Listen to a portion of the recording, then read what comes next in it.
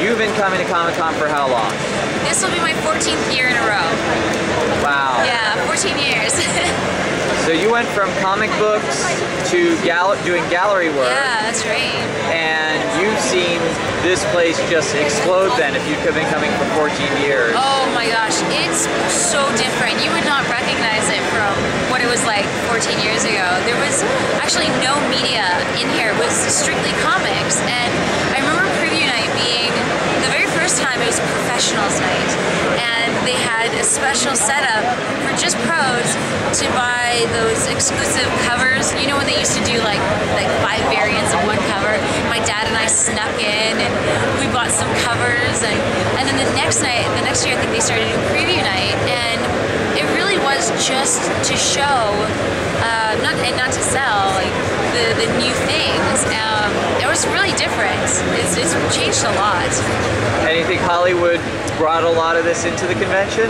Yeah, I think in the past couple of years, you know, Hollywood has sort of put it like Sean, it's like big beacon down on comics and taken the content and really exploded it. And I think it's a good thing. I mean, because honestly, there's so many women here, and this never happened before. You would never see girls at comic conventions, but Hollywood has actually made comics cool. Like, I think it's different when you see a comic book and there's like a guy, purpley muscles in a tight spandex suit. And girls, when we see it on paper, we're just like, they're not really that hot. But when you see them on screen, and you see Robert Downey, and then you see Thor in his like rippling outfit, yeah, that speaks to girls. And so I think Hollywood has done the comics a favor by actually making them real, giving them a human look.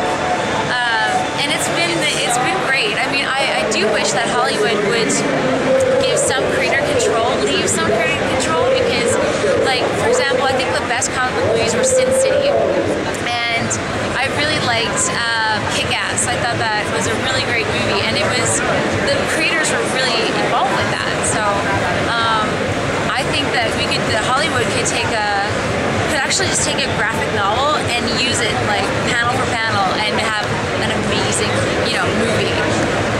You mentioned something about Hollywood helping getting girls into comics. Oh, yeah. But if you've been coming for 14 years, you were probably one of 10 girls at Comic-Con originally. I was completely one of 10. I remember walking the aisles and guys would be like leaning literally out of their booths like, is that a girl? Oh my, is that a chick?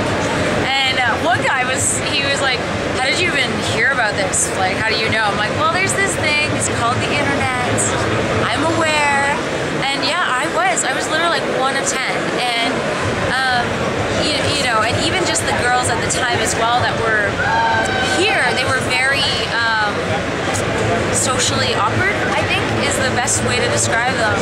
And now we're seeing this explosion of like popularity where you don't have to be embarrassed that you like Spider-Man, and I think back then, I think a lot of girls that did like comics maybe just didn't want to mention it, or they did to their like guy friends to be really cool, but